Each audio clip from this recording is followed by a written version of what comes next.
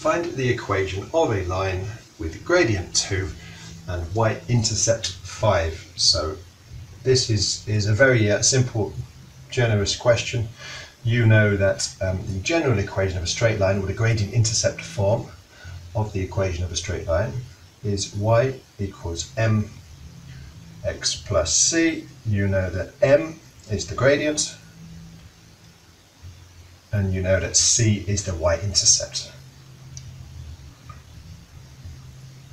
So we have been told that the gradient is 2, so that means m equals 2, and we have been told that the y-intercept is 5, which means that c equals 5, so it's as simple as y equals mx plus c, y equals 2x plus 5, and that's it.